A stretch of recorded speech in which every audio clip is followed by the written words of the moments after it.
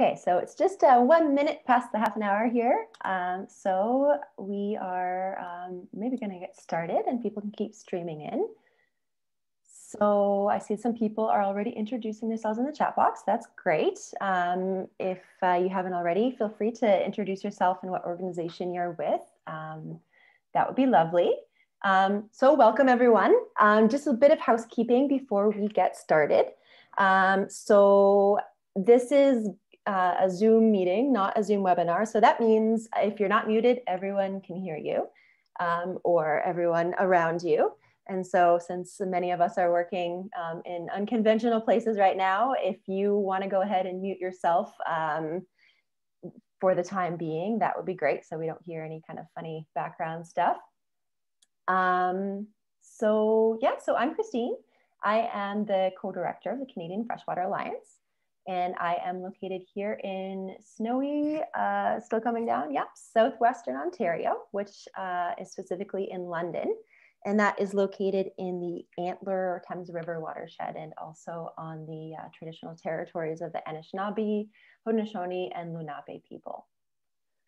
I am really excited about the webinar today. There was a lot of interest. I was really interested and excited to see so many registrations coming in. We have over 100 people that have registered from clear across the country, a really diverse group of people as well. We have municipal staff and elected leaders. We also have people from different levels of provincial and federal government. We have staff and volunteers from environmental and nonprofit organizations, conservation authorities, and organismes de bassin versant. We have environmental consultants, academics and researchers, and a whole host of other people that don't necessarily fall into one of those categories, but who are interested in green infrastructure. So just a little bit on format for today. We'll have a presentation from Jennifer Court, who will introduce in just a second. The presentation will be about half an hour, give or take. And then we'll have a fair amount of time toward the end for Q&A and discussion. And so I'll kind of go through how we'll do that when the time comes. So I just wanted to quickly give a bit of an intro for those of you who are new to the Canadian Freshwater Alliance or haven't been on one of our webinars or come to our events before. So we're a Canadian nonprofit initiative. And we're a project that is based on Makeway's shared platform. And our mission is really to build, connect, and unite networks of freshwater champions in order to drive change and ultimately to secure healthy waters for all. That's our big vision. And we do this through a mix of leading campaigns at the regional and national levels, connecting organizations and individuals and building capacity to bring folks together and to support their confidence and their ability and their skills and knowledge when it comes to securing freshwater health. And we do focus on a number of different priority areas in particular, and green infrastructure is one of those areas. So for the past few years, we have been leading a green infrastructure community of practice with nonprofit organizations across the country. And we've been working over the years to support each other, to learn about what needs to happen to really move the needle forward on green infrastructure in our local communities and how we can better support each other and learn from each other to be able to do that work. So we are very lucky today to have Jennifer Court as our guest presenter. Jennifer is the Executive Director of the Green Infrastructure Ontario Coalition. Jennifer is a super thoughtful and experienced leader with a really impressive background in the environmental sector. And she's particularly interested in systems change. So she brings an interdisciplinary perspective to drive that change into her work. Jennifer has a Bachelor of Design from the Ontario College of Art and Design, and also a Master's of Environmental Studies and Graduate Diploma of Business and Sustainability from York University. And Jen, I also have a MES from York, so I didn't know that, fellow MES graduate here. So I will go ahead and turn it over to Jennifer and allow you to share your screen. Perfect. Great, thank you so much. And I'm really excited to be with everyone here today as well. See some familiar names and faces popping up the participants list. So those of you who know me, it's nice to be with you today. And for the rest of you, it's nice to meet you. So as Christine said, I'm the Executive Director of the Green Infrastructure Ontario Coalition.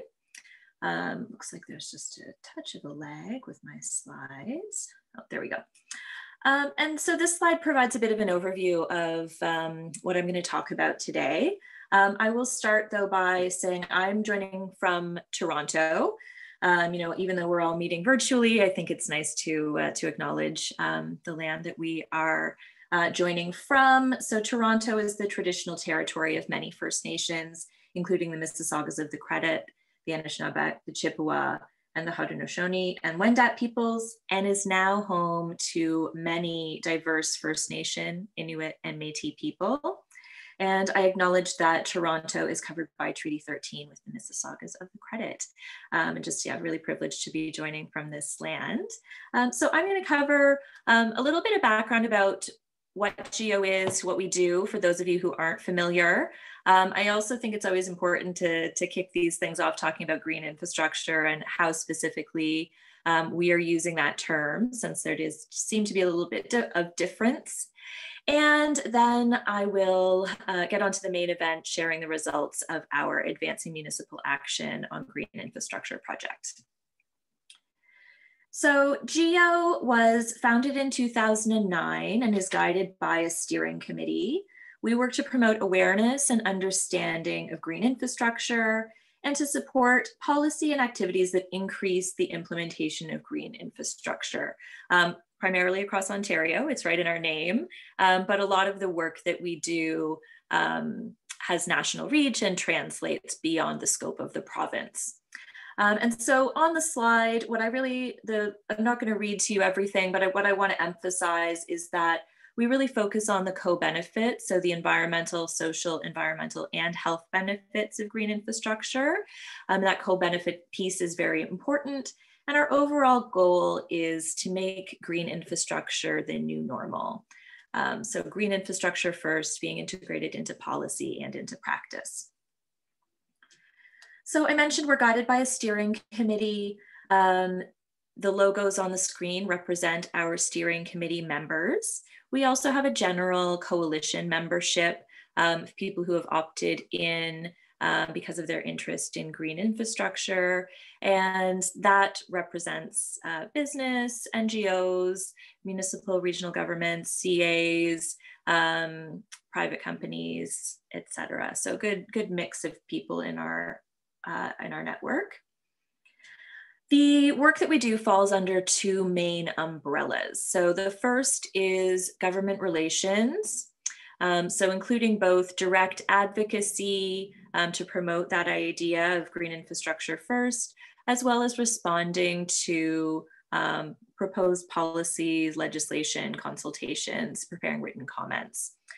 Historically, our work was very focused in Ontario, and we've had some good successes here.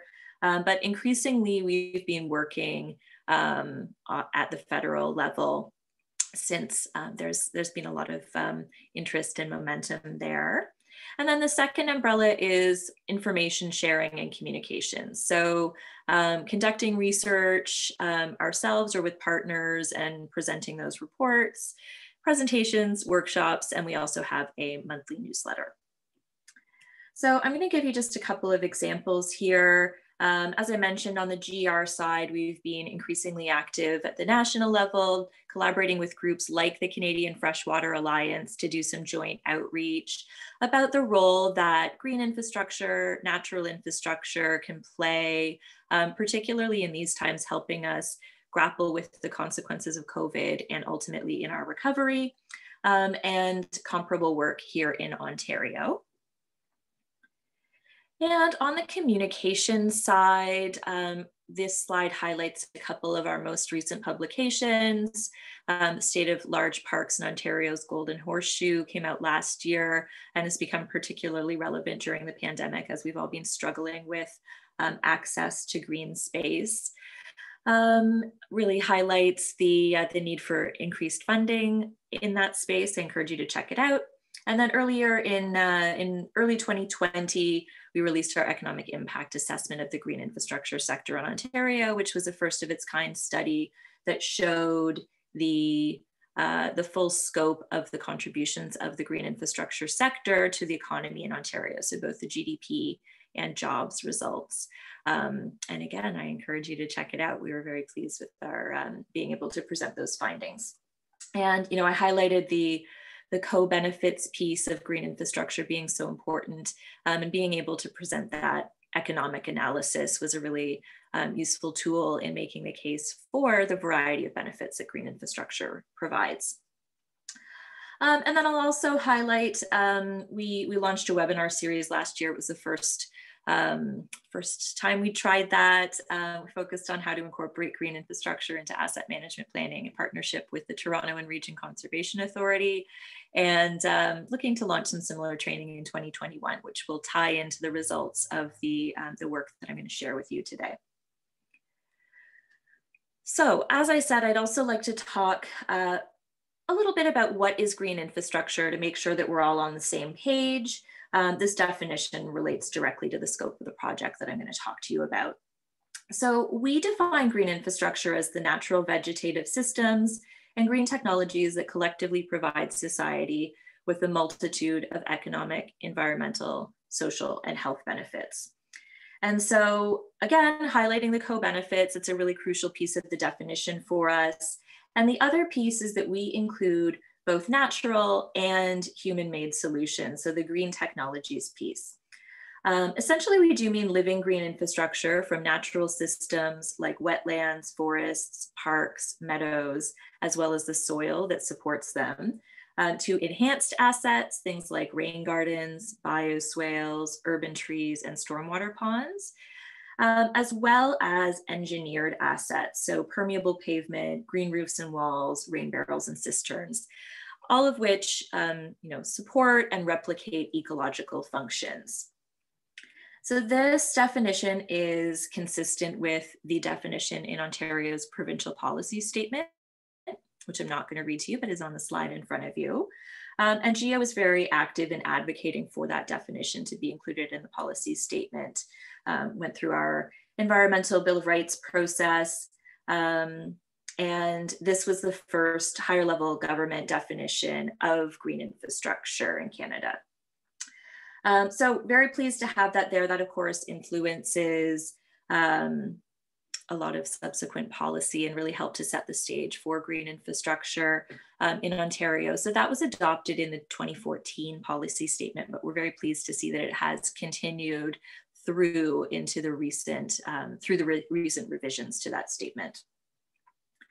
And so to just provide a more visual snapshot, this slide breaks down the focus areas that we pay particular attention to at GEO: urban agriculture, green roofs and walls, urban forestry, green stormwater systems, parks and public spaces, and natural heritage systems.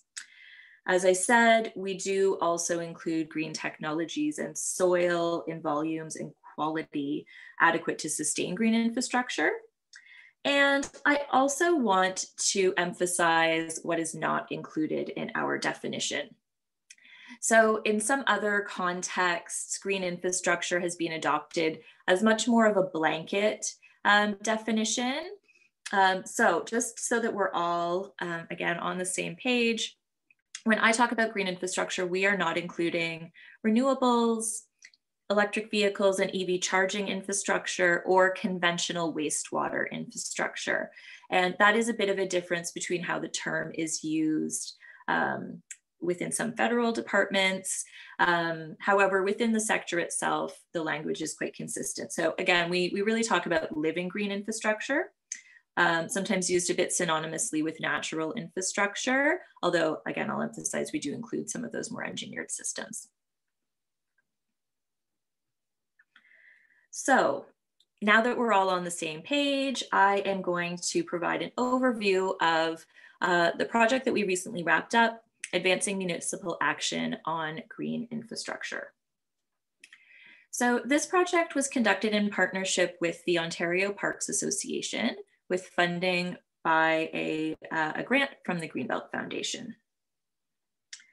Initially, the focus of the work based out of that funding was really on the Greenbelt region in Ontario. However, because COVID happened quite quickly after we launched the project and we really had to pivot to doing a lot of our work virtually, the unexpected positive of that is that we were able to really expand our reach and get representation from across the province who could participate in our online workshops and our virtual activities in a way that they wouldn't have been if we were able to stick to our original plan of doing things in person locally. So is a slight silver lining there, despite a lot of challenges in the background.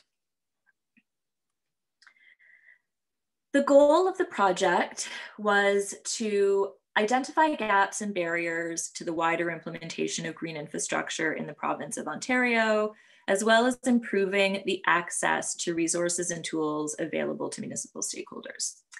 So this was driven by discussions with our partners, as well as the team at the Greenbelt, where, we'd all heard a lot of things anecdotally, or maybe from one partner who heard from a municipality or from one particular municipality about challenges that they were facing.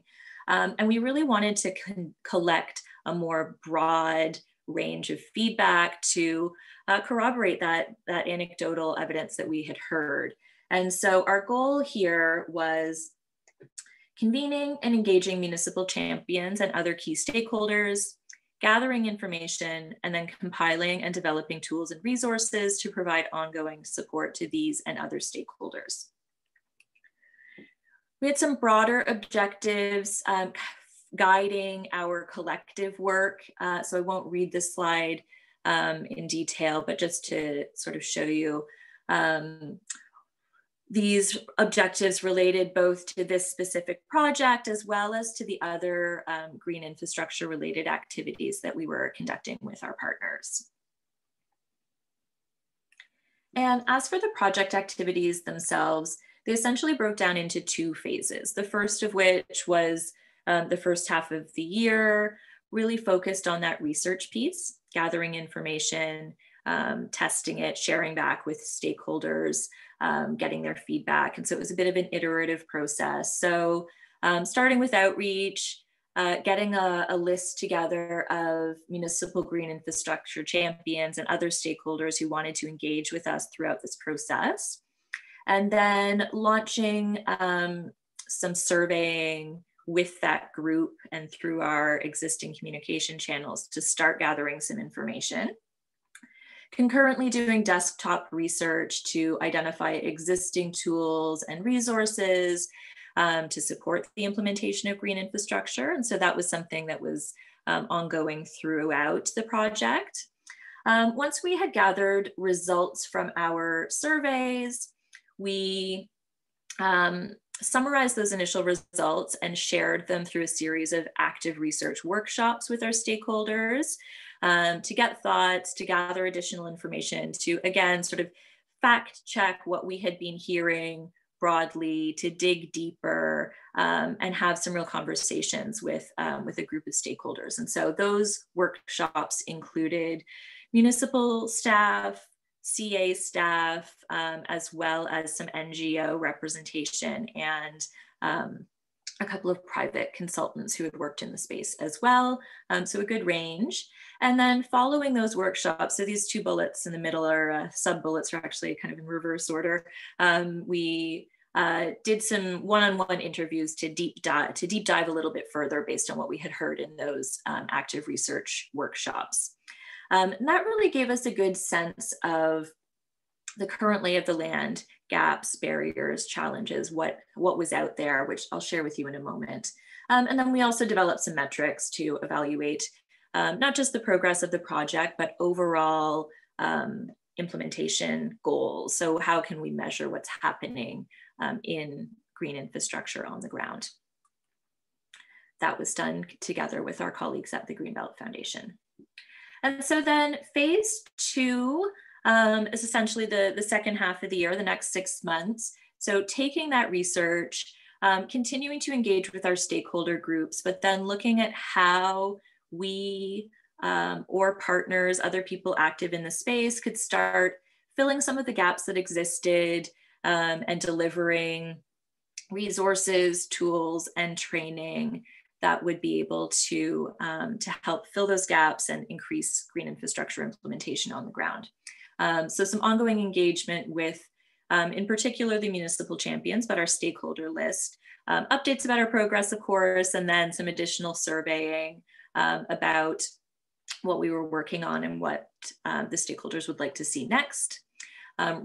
As a direct result of some of that engagement, we piloted some training workshops, tested specifically with our stakeholders that we'd been engaging with throughout the project to be able to try some things out, gather feedback, be a little bit more experimental. And so those workshops, we did 3, green infrastructure for climate adaptation and mitigation, economic valuation of green infrastructure benefits, and green infrastructure asset management planning. And so based on the results of those workshops, we're hoping to be able to scale that up into some broader training that we'll be delivering in 2021. And then the other key outcome was the creation of an online resource hub for municipal stakeholders and other practitioners, which I will tell you more about. So this slide provides a snapshot of some of our key engagement results, just to give a sense of the breadth of who we were engaging with. So in total, over 260 stakeholders were engaged throughout the process through all of those various engagement channels that I've talked about.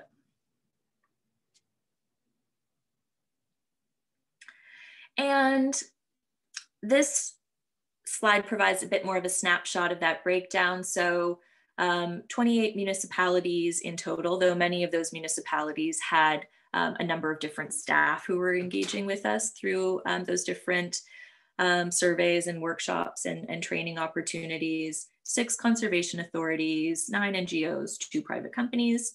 And so some insights about those stakeholders. Generally, they were very familiar with green infrastructure.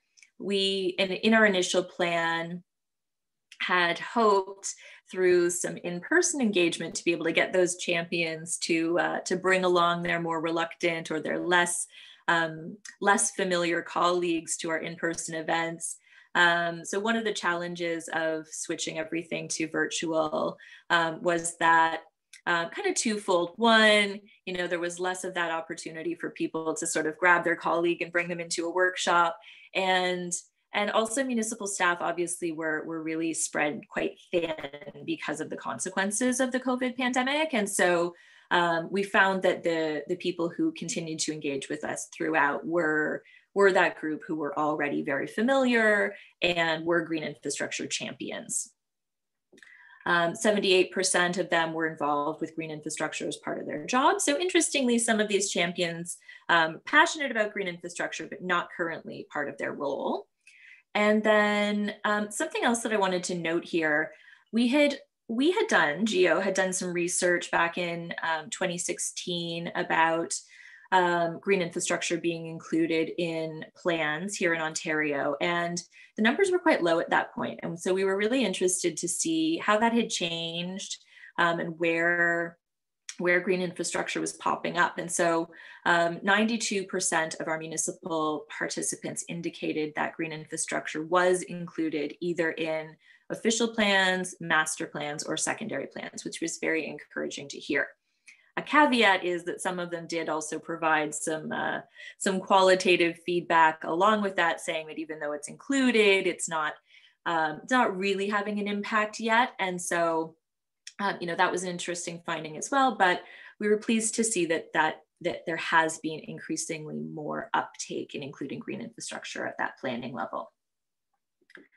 So moving into some more of the detailed results, a really key goal for us was to get a better sense of the gaps, challenges, and barriers as I described. And so particularly during that initial phase, a lot of our engagement was focused around understanding those gaps, digging deeper, and sort of sorting them into some common challenges. And so the top four bullets on the screen that you'll see here were the four, by far, the four most common barriers that were identified both through the initial surveys and then kind of fleshed out in a little bit more detail through our subsequent conversations.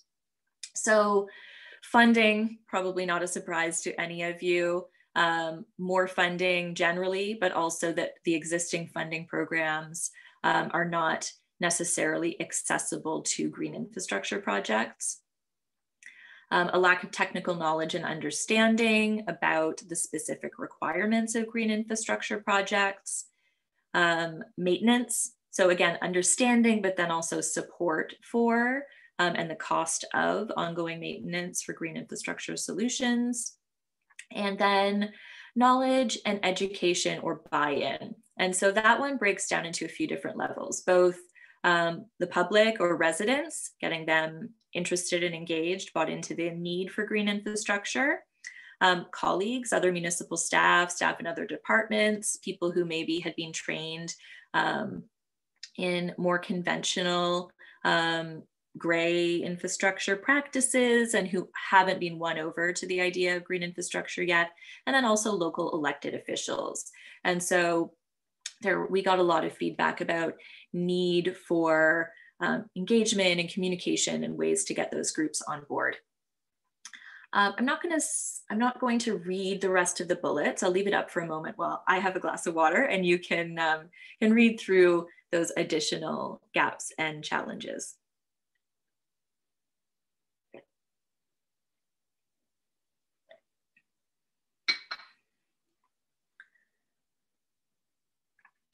And so just to elaborate on the internal challenge, it really was explained several times as a sort of business as usual mentality, the reliance on traditional approaches around landscaping, engineering, having standardized practices and being reticent to try new things. And so the challenge there can be changing people's minds and winning them over.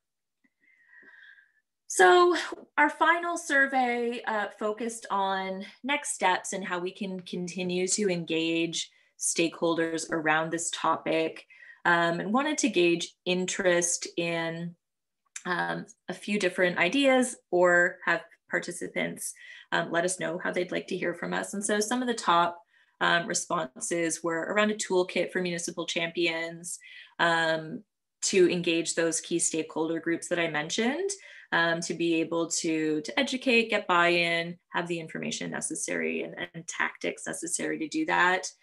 Developing a green infrastructure community of practice focused more on the municipal level. So I know Canadian Freshwater Alliance has got a community of practice. The audience there is a little different though. Webinars, interactive workshops, panel discussions, and then also ongoing communication from us.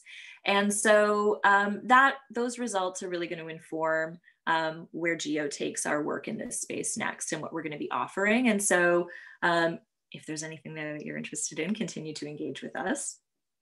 And so I also thought it would be interesting to share some of the suggestions we got around training, just to potentially stimulate the discussion we're going to have afterwards. So again, I'm not going to read through all of these suggestions, but I just kind of wanted to pop them on screen in case anybody who's on the call today has any thoughts or any feedback that they want to share.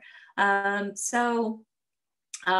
big gap that I haven't, a challenge that I haven't really talked about yet is related to green infrastructure asset management planning. So I did mention that we ran some training around this. Here in Ontario, our asset management regulation, OREG 58817, requires all municipalities, first of all, to have an asset management plan for their traditional assets, but then also to include all other assets by July 2023, which includes green infrastructure assets, following the definition that I shared with you. And so incorporating green infrastructure into asset management planning is something that's very new, certainly here in Canada, but also really internationally as well. And so We have been doing, we were very involved in the advocacy to have that included in the regulation. And so now that it is, we want to make sure that we're providing support to municipalities. And so together with a number of partners, we've been working on providing resources. So we developed a webinar series, excuse me, which I mentioned we delivered with the Toronto and Region Conservation Authority around this space, but which will be rerunning in 2021. I've been doing workshops and sharing information, but this one is this one's a real challenge. It's getting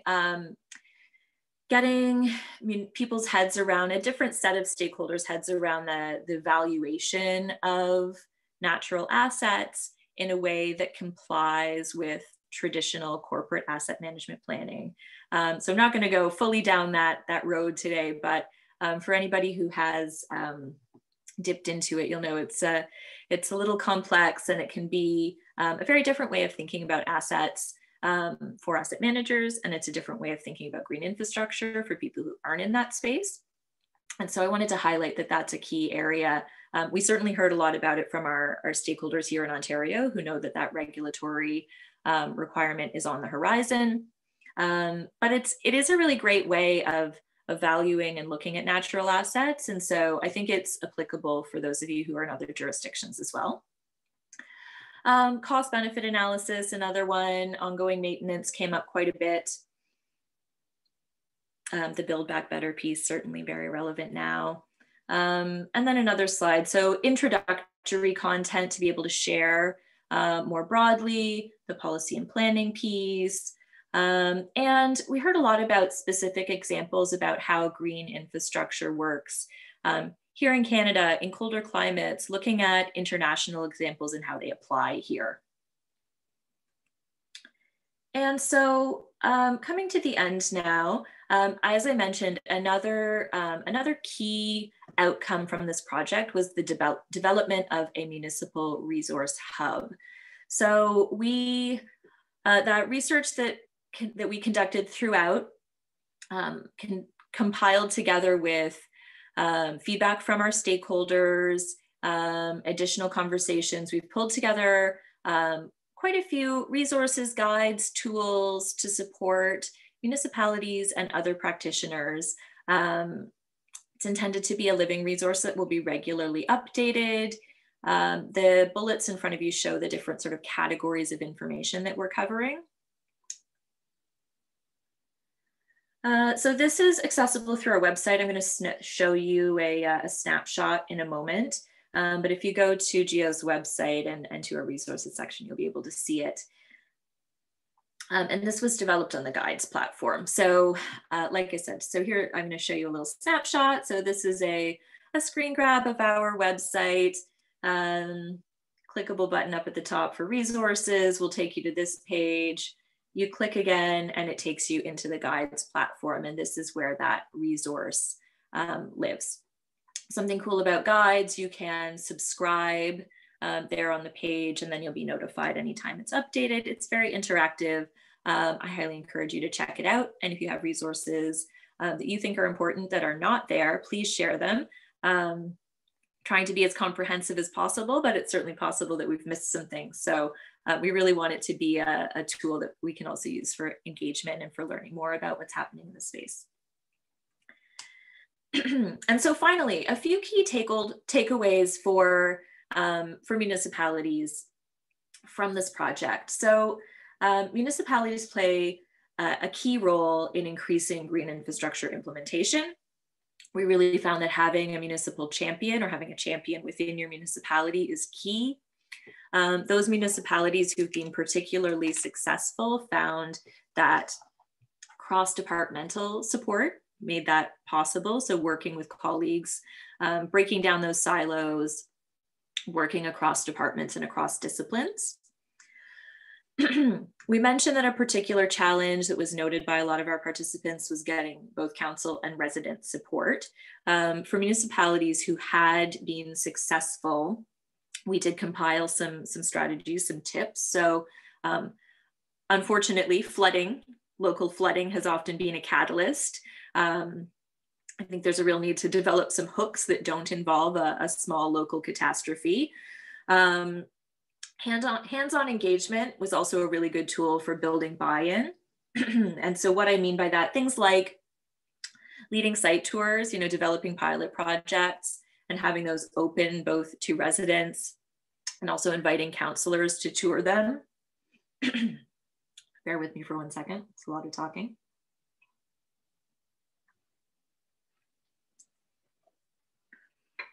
And also getting both of those groups as involved as possible in real shovels in the ground work. So engaging residents in implementing green infrastructure when possible, and similarly getting councils out to break ground and do planting activities really helps to get that level of commitment.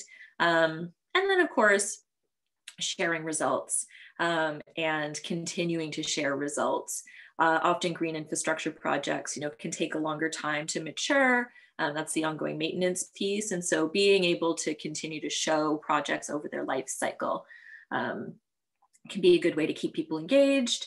And then planning small pilot projects coupled with a strong communication campaign, getting people excited about it, and then scaling that up. So again, those are some strategies that we heard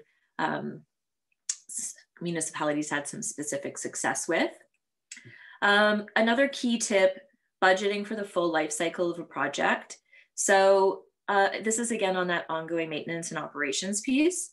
So whereas in a traditional infrastructure project, by far the bulk of the cost is upfront capital costs, in green infrastructure projects, the capital costs are just a small piece. The ongoing operating costs can be much more significant. And so green infrastructure projects typically are much less expensive than traditional infrastructure, but that cost can be spread over a long time. And so one participant who had actually worked across kind of all of our stakeholder groups, municipality, NGOs, and as a private contractor, so a good kind of range of view, said that in his experience, capital costs can typically account for only 20 to 25% of the total long-term project costs, just to give a bit of a snapshot. So that's a bit anecdotal, but shows you really what that contrast is. So you need to have a good long-term budget.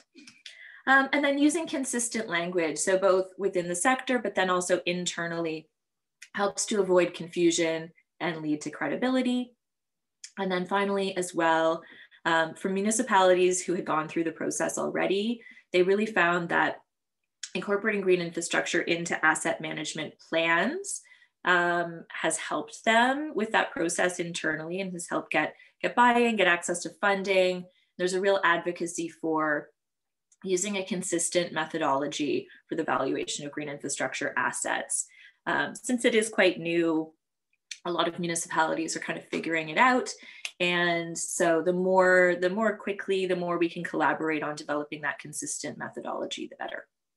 So that's all for me. As we move into 2021, as I said, we're going to be continuing to learn from this project and excuse me, both internally at GEO and with our partners, continue to play a role supporting municipalities and other practitioners in overcoming these gaps.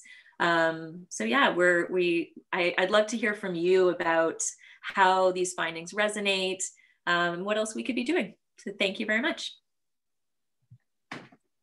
Awesome, thank you so much, Jennifer. That was really great. So we have about 20 minutes for discussion, Q&A. Because we have about 50 people on the line, maybe what I can propose is if you have something that you'd rather say orally, just maybe make a note in the chat and then I can ask you to unmute yourself so not everyone is unmuting at the same time. I also know that there's a really good diversity of people on this webinar that might have experience and might want to be able to speak to some things that that might give a bit more kind of perspective or add to the perspective that Jennifer's just offered us. So if someone has something that they want to add to one of the questions that comes up, or wants to speak about their own experience, either as a municipal staff person or working closely with municipalities on advancing GI, I think we'd really welcome to hear your perspective as well. So yeah, so if you want to unmute yourself, please just let us know in the chat. Otherwise, you can ask questions or comments in the chat. I see Kevin has had a few comments here about not waiting for small catastrophes to catalyze GI, and really trying to kind of drive that idea of green stormwater infrastructure being disaster mitigation. And then I think a comment here also about operations and maintenance on private property is why low impact development or green infrastructure is often not undertaken by municipalities on private property. Mm-hmm. Yeah, I'd love to respond or sort of engage with a few of Kevin's comments. So first of all, I definitely think on the volunteerism, it's really important not to make volunteerism a standard component of green stormwater. I totally agree. I think there's just an engagement strategy to come out as a bit of a demonstration piece. The work certainly should be done by professionals and not rely on volunteers. Just people like to plant things, and it can be a nice community, it's more of a sort of a PR event to get that buy-in piece. So just to clarify. And then on the private property piece, I didn't get into that, but that's, the public versus private lands, and where these, where green infrastructure or where LID is being implemented definitely can be a bit of a challenge. There are a variety of barriers around green infrastructure in general on private lands, and particularly LID. And a few of the stakeholders we engaged with are doing some cool work.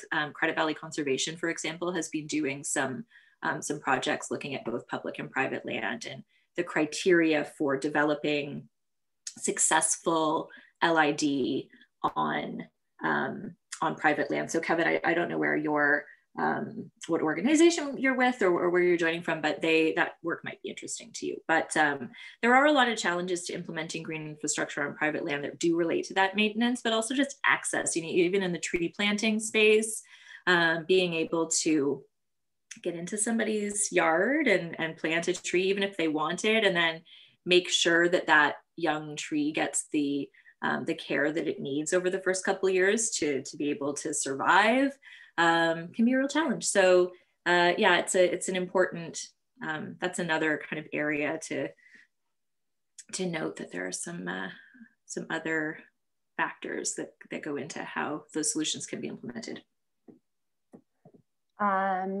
Okay, so Adrian from Saanich, the city of Saanich, is asking if canopy cover or forest is considered green infrastructure according to your definition. Yes, it is. Okay, someone from Salmon Safe BC potentially wants to unmute themselves. So you may do so if you would like to add something. Hi, everybody. It's Teresa Fresco here from Salmon Safe BC. I had a question and a comment, if that's okay, for our facilitator there. Yeah. Hi, okay. Teresa. Yeah, go for it. Hi, and just thank you, Freshwater Alliance, for connecting. I'm coming from the British Columbia side, but I really appreciate this opportunity to learn from Geo. And so thank you, Jennifer. It's been a really fascinating presentation for us, and also a lot of learning. So I'm really looking forward to connect. I had a question about just uptake on the ground. And so it's really encouraging to see municipalities incorporate green infrastructure in their OCPs and other plans. And you made a comment about that's encouraging, but there's still some challenges with having GI uptake on the ground. So I just wanted a little bit more information about that, and maybe some answers around, what are you guys seeing in terms of best practices to get uptake of green infrastructure on the ground? Like, is it incentive programs? Are municipalities, finding that they need to incentivize it somehow by maybe expedited permitting, like those kinds of things. I'm really curious what that looks like over in Ontario. And just to echo that, some of the findings that you presented in your study, we are also seeing those similar things here in British Columbia in terms of uptake of green infrastructure and some of the needs that municipalities have been telling us in terms of information they need to do that more in their communities. So yeah, just a two-parter question there. Thanks. Awesome. Thank you, Teresa. If I could also just quickly add to that, Jennifer, I also had a question about kind of that gap between policies and plans and on the ground implementation. And I was having a conversation with some folks from an environmental organization in a municipality that I won't name, but about working with us on a project that we're trying to get off the ground. And they were saying that, this municipality actually has a lot of great strategies. Like, they have a green infrastructure strategy. They have an urban tree or urban forestry strategy. I think they even had a local wetland strategy. But in terms of implementation, there was, like, they were building new developments and taking out swales and local wetlands. And so that kind of implementation piece there was a really big gap between what was on paper and then what was happening. So I'm not sure if, kind of to build on Teresa's question, like, throughout the course of your research, you kind of gleaned any insights from folks that you were talking to about how to bridge that gap, or maybe what is needed on paper to really kind of expedite that on the ground transformation. Mm-hmm. Yeah. Okay. So there's a lot there. So I'm going to do my best to address all of the facets of that. So as far as the piece related to seeing green infrastructure included in plans, but then not necessarily happening on the ground. Some of those gaps were around specificity of language. So, there might be reference. So, and the surveying that we did around this was quite general around, whether or not a variety of different, types of green infrastructure or terms around green infrastructure were included. And so there may have been reference to, some of these different, like, green stormwater management or canopy cover targets, but they weren't overarching. And so, while there might be one specific area of focus that didn't necessarily translate across into a more broad green infrastructure strategy. And that really relates back to the idea that green infrastructure, unless you have a green infrastructure strategy, green infrastructure can really fall into the gaps. It crosses so many different departments that no one department necessarily feels a sense of ownership. And so can wind up being quite fragmented. And so that's something that happens at the planning level as well, where you might have bits and pieces here and there, but different stakeholders, it doesn't come together into a cohesive strategy. There's also the challenge that it's just, somebody pushes to get it included, and then it doesn't, that doesn't translate strictly enough into guidelines and actual, actionable on the ground requirements into that sort of like guidelines and bylaws stage. And so, getting some language into an official plan is great, but it's kind of just the first step, and it does really need to trickle down.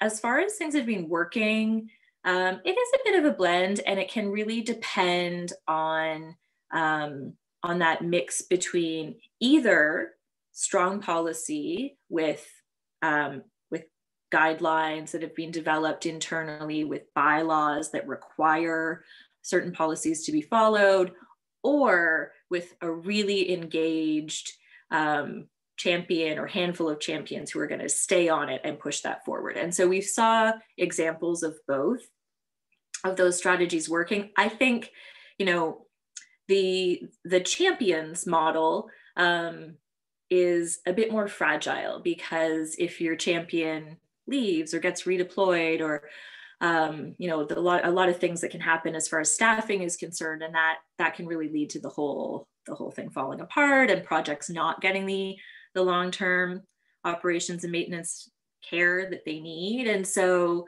yeah, we've definitely seen more long-term success with the development of local bylaws, and then also, I've said guidelines and standards a few times here. That was something that you would have seen come up in the gaps and barriers. Certain municipalities have developed their own internal guidelines for a variety of different types of projects. The Toronto Green Streets Guides are a good example when you're looking at green stormwater management. And those tend to be effective. Thunder Bay has also developed a lot of internal guidelines around, again, they're very focused on low impact development and stormwater management, green stormwater management, and they found that really helped. And so one of the recommendations we heard quite a few times was that there's a real need for more broad guidelines, so that it's not on the onus of the municipality to develop those individually from the ground up, but that having something certainly provincial, but obviously also something federal would be great, to be able to ensure that municipalities have the support they need, standardized practices, nobody needs to reinvent the wheel, and that, yeah, those best practices and learnings are all being incorporated. I hope I answered most of that, at least. Awesome. Thanks, Jennifer. We have a question here from Sarah O'Neill. If you're able to speak to the main sources of funding that were identified, and if you dug into why certain funding isn't as accessible for GI. Yes. Yeah. And Christine, I see you nodding there. We've done quite a bit of work on this, certainly together as well at the federal level. I didn't really get into funding today because the unfortunate short answer is that COVID really upended a lot of the traditional sources of funding that did exist. And so a lot of funding that has traditionally been available for green infrastructure, natural infrastructure, some of those streams were redirected to COVID recovery, very necessarily. We're seeing the glimmers of some announcements that are coming that are hopefully going to lead to programs and new funding sources. But so the snapshot is a lot of the work, you know, my knowledge is quite focused in Ontario on this space, but there are a couple of programs that are sort of universal. And so, but those both start federally. The Disaster Mitigation and Adaptation Fund, DMAF, allows for green natural infrastructure is the language that they'll use federally. That one is administered directly through Infrastructure Canada and can be very good. The challenges there is that the threshold is very high, which is something that seems like a kind of a wild challenge, but it's projects for a minimum of $20 million. And one of the advantages of green infrastructure is that it's cost effective. It takes a lot, you got to do a lot of green infrastructure implementation to make that add up to $20 million. So we have seen some successes there for large kind of aggregated projects, but it can be a real challenge, and it's also very time consuming to apply. They don't acknowledge the co-benefits. So there are some challenges on that front. Another sort of universal stream, also initially administered through Infrastructure Canada, but then delivered through bilateral agreements with the provinces, is the ICIP program. And I always forget exactly how the words go in that acronym. Investment Canada Infrastructure Program. Those words, some combination. The ICIP program is broken then into streams. One of the streams, the green stream, focuses specifically on, or it includes natural infrastructure as something that can be funded.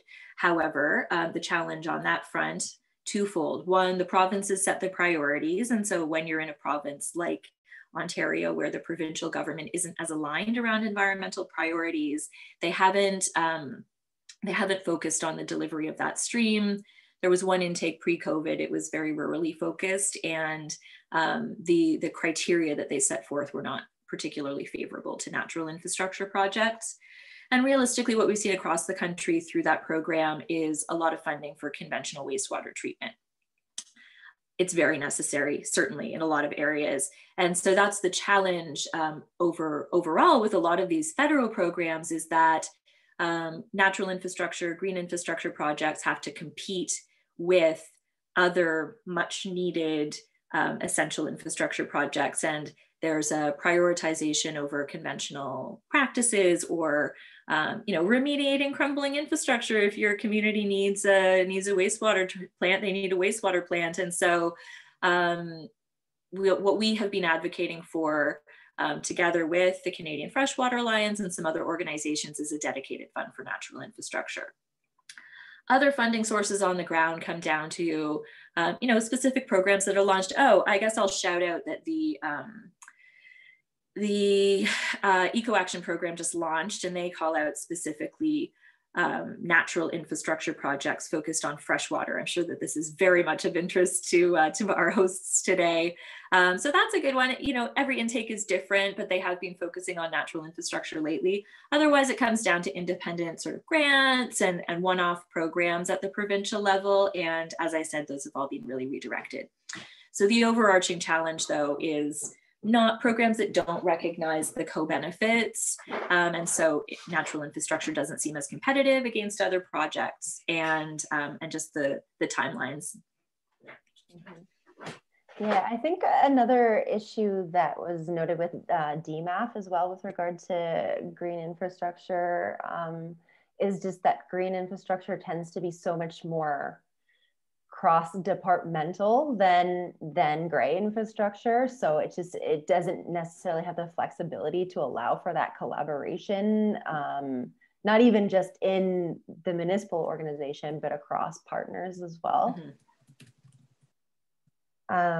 I also know that Sarah, who asked that question, was, I believe this is probably the same Sarah, the author of a great report a few years ago about municipal funding mechanisms for to fund a stormwater, green stormwater infrastructure. So I'm not sure if in Ontario, if you had any kind of interesting examples of local funding mechanisms or levies. I know in BC there are a few municipalities that have some interesting kind of levies or permeability taxes or what have you to fund that work. Did you come across any in Ontario?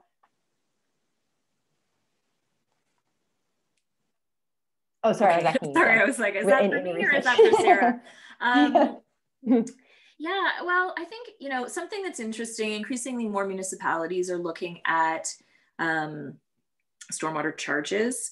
So decoupling this water fee, stormwater from water fees, and then building in green infrastructure incentive programs into that system, which I think is great. It pushes more to the sort of mitigation and reducing stormwater or managing stormwater on site. Moving that, incentivizing private businesses to be doing that work on site is a great step. Other examples, specific, there certainly are some great ones, specific bylaws. Unfortunately, after all of this talking, they've flown right out of my mind, but I'm happy to follow up. Great. And I saw somebody asked a question about specific bylaws that have been acted by municipalities. I also shared a great BC-based resource called the Green Bylaws Toolkit, which is a very large, like several hundred pages toolkit that was put together that has a lot of great case studies of, it's not limited to green infrastructure, but it includes green infrastructure. We have a few more questions, but we are actually already at time. So maybe we'll have to leave it there, unfortunately. But Jennifer, it was super great to have you. I'm really glad you're able to share that research with everyone and for everyone that was able to join us. I'm sure we'll have many more conversations in the months to years to come, and especially with hopefully some interesting green infrastructure policies and potentially funding coming down the pike from at least the federal level. We'll hopefully see the landscape figuratively and literally transforming in the years to come. So yeah, thank you so much, Jennifer, and thank you to everyone who's able to join us today. We have recorded it, so we will send out a recording as well. And if you have any questions for me or for Jennifer following the presentation, please don't hesitate. You should have my email because I sent you a few reminders, so you should have my email. Please reach out. And other than that, we will be in touch with further webinars or events or resources of interest. So thank you very much and take care, everyone. Thanks for having me.